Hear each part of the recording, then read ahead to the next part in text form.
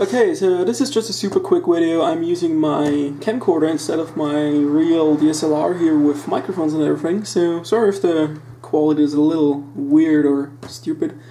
But I've just copied Linux on the switch or better said on the microSD card here. And all I have to do is swap out the microSD real quick. And I just want to show off Linux with running GUI. I think it is LXDE or something. And let me try to run the exploit now. I've not tried this. This is the first time I'm trying the new improved version of Linux for the Switch. So let me go to my virtual machine here and let's connect the switch. There we go. I've already done the exploit, so I've already shorted pin 10 to ground up here. It's super easy. You can just use a wire like this here, which I use. This goes to pin 10 and this goes to the ground inside the cooling fan, which is really neat actually and works super well. So let me run the exploit here. Lowercase c, there we go. So it should boot now. Let me focus down here a little bit more. Oh, I forgot to run the sudo.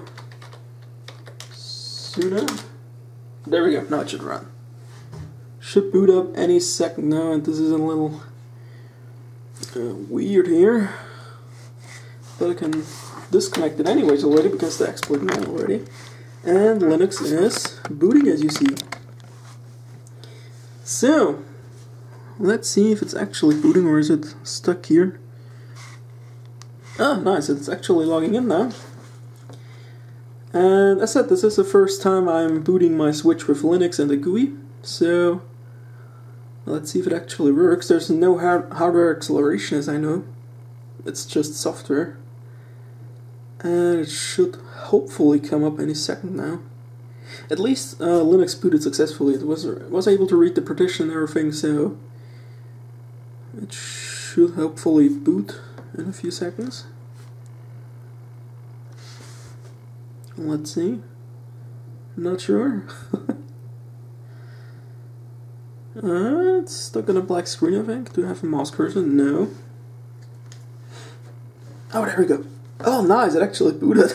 Okay, so for whatever reason, my camera decided to stop recording and corrupt the SD card midway of filming. So yeah, but I basically booted into LXDE now, and I'm trying to hit cancel or reboot, but I can't really do that. Let me see if USB UTC adapter works already, which I think it doesn't. No, there's no power. As you see, there's no LED here. So I can't do anything here because I can't press on the same place twice. I can't cancel. I pressed once here, I think. No, I can't cancel that. I can't go out of this at all. Let me zoom in a little here.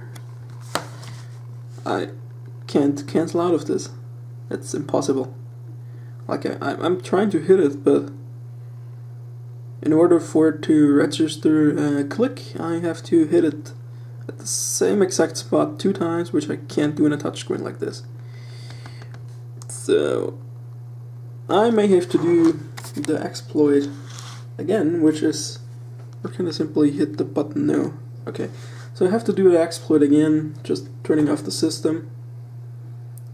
There we go, and now let's use my wire method, which just consists of connecting it up here and connecting pin 10, which I probably can't really show in video here.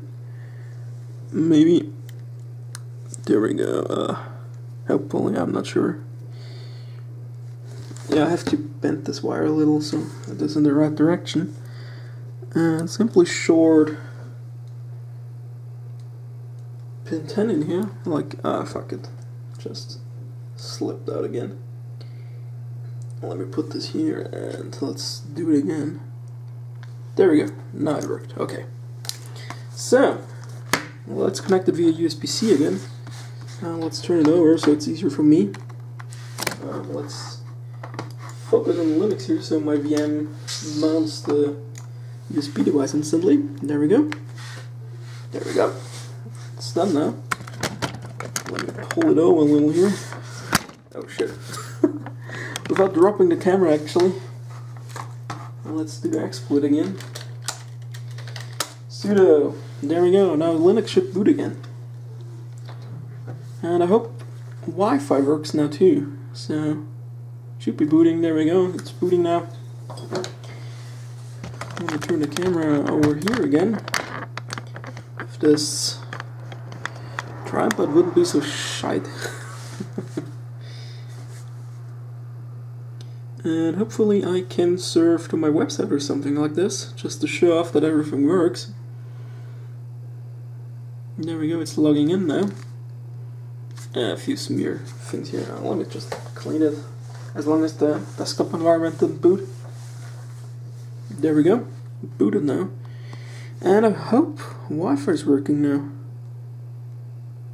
At least it should be no network devices available. But Bluetooth is working now, so I could connect Bluetooth keyboard and everything. Yeah, it detected my OnePlus reader. Asus docking, I'm not sure what that is. Maybe some Bluetooth device from the guy who made this. I can't hit, yeah, there are no network devices available. So, I can't go do some Wi-Fi stuff. But I can hopefully open the menu here. No, I can't either. Maybe I can connect my computer mouse to it, just to see. Let's see, connect, there we go. I seriously can't click this, like, I have to double click or something. But let me try with the setup command here. Connect to human interface device, please wait. Maybe it's working now. Oh yeah, now I have my mouse here. Like, I have my Bluetooth mouse here. Awesome, so let me lay this down on the table here and zoom in a little on this thing. Like this here, and let's see. What can I do now? Can I connect to... No, still no network connection available. But I can open the start menu now. Let's see, graphics, image viewer, internet. Still like, no, I can't. Or do I have to manually set it up, like the Wi-Fi device? Because I know people said that it should work. So maybe I have to set it up manually.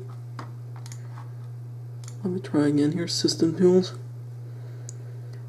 Universal access, onboard. Oh, there's this onboard screen keyboard, I think. Yeah, there we go. And network connections, there we go. Maybe I have to add it here. Yeah, okay, Wi-Fi, so I have a Wi-Fi here. Let me try and connect this off screen, of course. I think it's not actually active. Like, I've set everything here now, but it's still not working. Do you have to enable it here somewhere? I don't think so. Maybe I just have to reboot, like here, reboot. Let's try this. It said something with reboot, but I'm not sure if that is it. That's doing nothing now. Oh, it's doing something.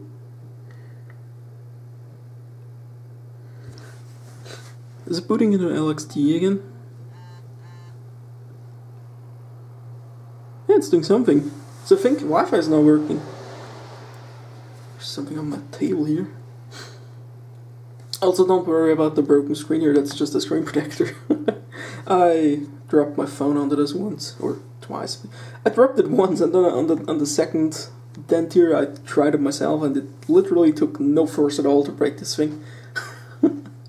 And since then it's like broken like this, and I don't really care because the switch still works. So why should I bother replacing that thing? Is it coming back now? Like, hello? There we go. Now it should boot, and hopefully Wi-Fi should be working, which I'm not sure. Maybe my Bluetooth mouse will reconnect again. Let me zoom out just a little bit here.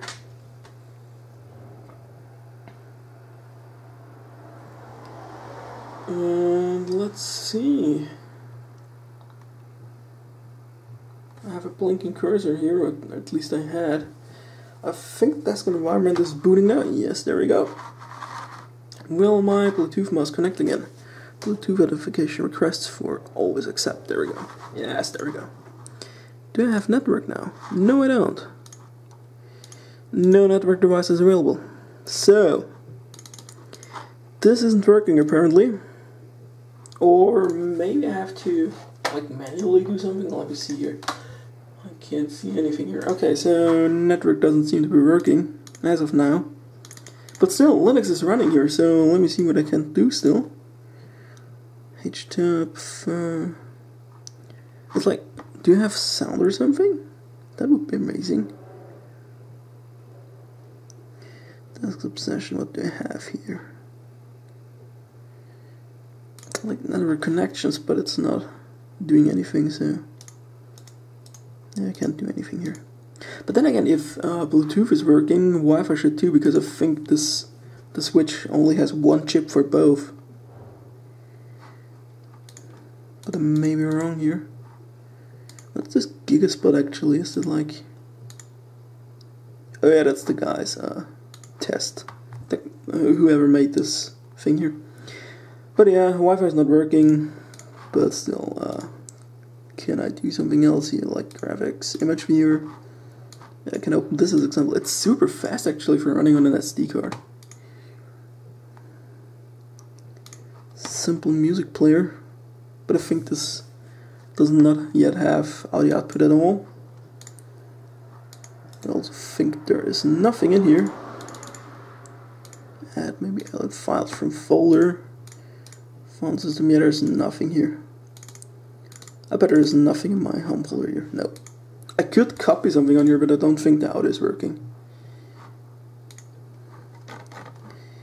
And I don't know if Linux has like sample configurations or anything like that. But I can't find audio setup thing here. No. So, yeah, but Linux is working on the Switch, so this video is long enough already, so I won't annoy you with the details and everything. If you want to do this yourself, I'll link something in the description of the video. And you can try it for yourself. There's no risk in doing this. Even Nintendo can't ban you, because this is not running on the Switch OS. This is running on the Tegra chip itself. It's like completely different from the Switch OS you boot into. Yeah, completely safe. You can try it on every firmware with the hardware version 1 or whatever it is. I'm not sure if it says on the sticker down here. No, it doesn't. But if you have a launch Switch, which we will probably have until this video releases, or just look at the date. Like if you're watching this in the future, like 1 or 2 years, this will be obsolete anyways, because we will have something far more fancier than this.